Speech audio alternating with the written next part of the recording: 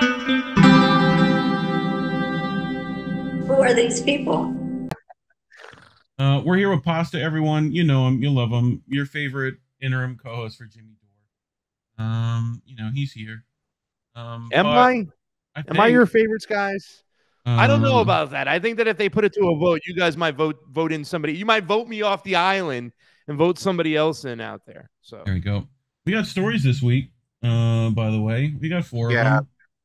yeah, which stories. yeah, Yeah, well, the biggest one that made it hard to talk about anything else this week. We have to talk about it, but I'm actually going to talk about two stories. I'm going to kind of splice a couple of things.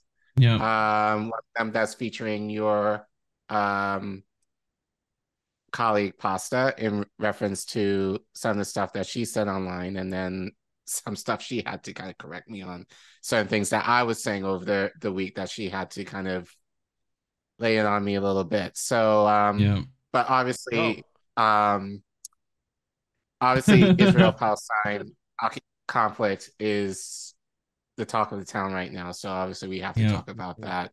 And Pasta's got to Obviously, hang around Florida, and he still needs to eat bagels occasionally. So, well, you've been hearing that I have to go back to Boca Raton, and it's already the cat's out of the bag, man. It's like, I've spoken openly about this, and I'm not yeah. going to lie, Colin. First of all, thank you, because I thought You're you were going to welcome. talk about my dinner, which is crow. I have to eat crow today. Obviously, the tweet that was sent out by RFK Jr. Really kind of just took the wind out of my sails, and then I was like, yeah, I think there's a shit line, right, Mr. Leahy? There's a limit, and I think it went over there. So, thank you for being considerate and having some humility and talking about some of the things you have to be corrected on, rather than Yeah. the things that I need to eat my crow on, because Free no, range I think squab, man, Pasta. Free right. range squab. I You Yeah, I know. always say in the space, I part of the thing, and I mean, we've talked offline. You're definitely one of the people that I've watched that somewhat kind of encouraged me to get into this space, and I've met you personally a few times before. But biggest thing for me is I don't come into this as an expert really in much. I just say I'm just a regular guy who is a teacher by day, who just happens to care, who makes the connections to how our government basically fucks us over, and doing what I can to make change in the little ways that I can with the platform that I have. And most of the time I'm learning shit as we do this. It's often that I read, I listen, I kind of take in what people are saying, like you, Yeah. and feed and others, and then try to make sense of that and try to apply it in a way that makes sense. And again, with kind of the Israel Palestine thing, I've been very thankful, especially to read that we've had talked quite a bit about Palestine before this, so we have a Some good knowledge. base, some knowledge at this point as to what we're talking about. But given the history of it, which we also kind of shared on this podcast before, it's made me very staunch in my stance Yeah. regarding the conflict, and I've said this online, and I'll say it again, as a Black person whose ancestors had to go through similar stuff that the Palestinians are currently going through and Black people are still going through. Um, Palestinians were there for us during the George Floyd protests, and they generally have been there for the Black community during the civil rights movement. And I don't see how, as a Black person, I cannot stand in solidarity of them in large to capitalism, Zionism, all the isms that are Yeah. affecting this conflict. But at The the end of the Irish too. day, Irish been on it too. So, yeah. yeah. you So, know, I brought some so palate yeah, cleansers, so it's not all Palestine. no. I figured we'd yell at Hillary Clinton for a bit, you know, and then the replicator initiative. Nothing like other foreign things to distract us from what's happens. But you know what? I don't know how long the show's going to go for. I got about an hour and change.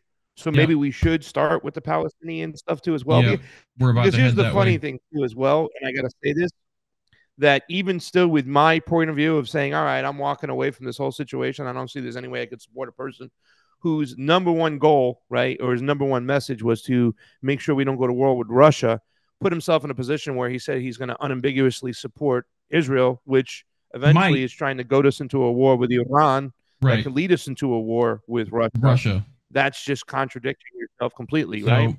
I mean, it could lead to this, and this is the geopolitical ramifications we have.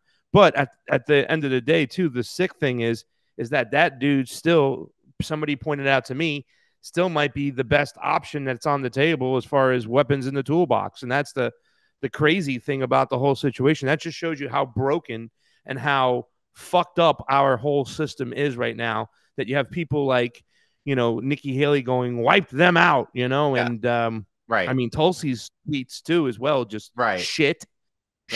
So, I mean, we're in a really, you know, with back to your intro with Misty going, we are fucked. We are fucked. Yeah, she's right. We are fucked.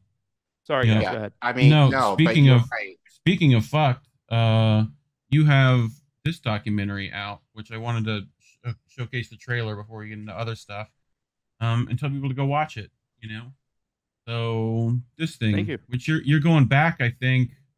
When are you heading back? Next month, right? Well, right now we were going to go to, I was supposed to go to Argentina for the first round, and we've now moved Argentina to the second round. So it looks like on the 20th is the set day. And the thing that's really sad though, Reef, is the fact is that they're not verifying me or monetizing me on this channel yet.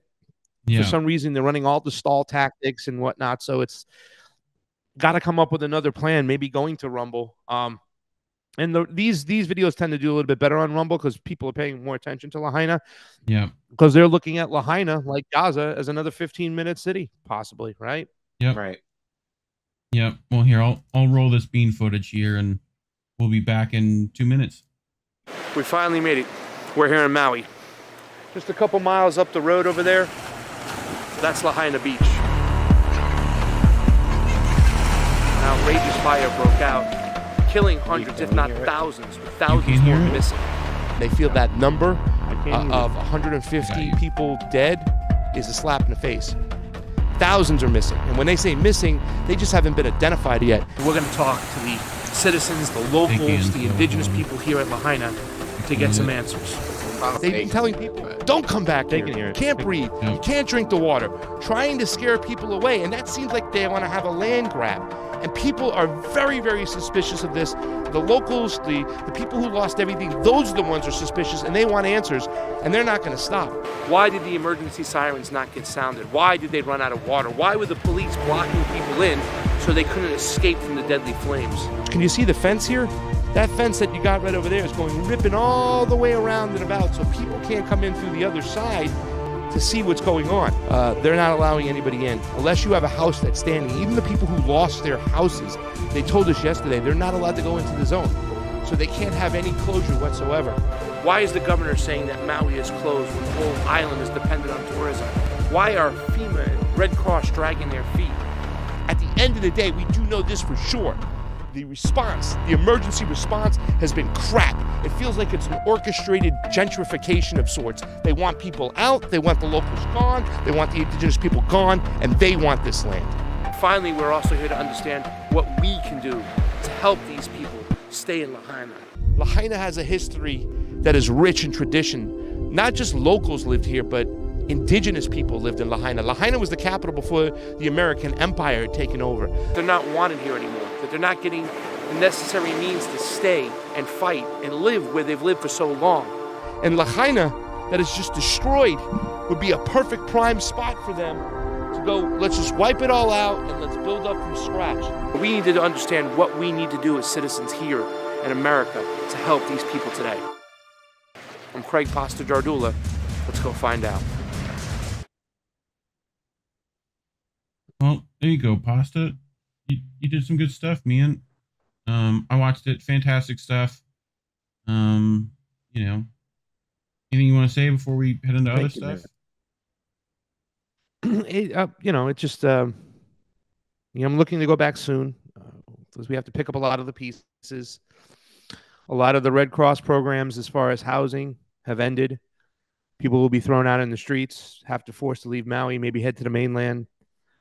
They're going to try to shut down a lot of the mutual aid things that we talked about, and we still don't have answers. I spoke to somebody today who was in the video. Her name is Tina Leah. She's the water woman, I call her right now. She's actually done a lot of studies with the Bill Gates mosquitoes, and it's just sad. It's a sad story.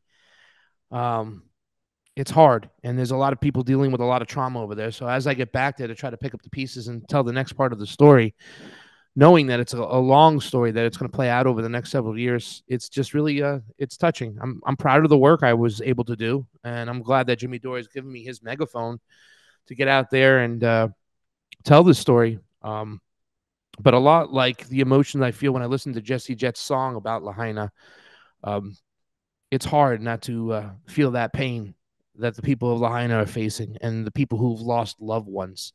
A lot of children died alone, and they were sent home, and there was no warning of this. So I encourage everybody to go watch this video. Like I said, you don't have to listen to or believe Craig Pasta Jardula. You can listen to the people of Lahaina, in which I was able to capture in this movie, and get their story out. So please, if you haven't watched it, go watch it, share it, get it out there. And any way you can help support, there's links to support, and please do so. We have your documentary down in that doobly-doo for people who want to find it and are too lazy to go look it up. Description, whatever people want to call it. Mm-hmm. But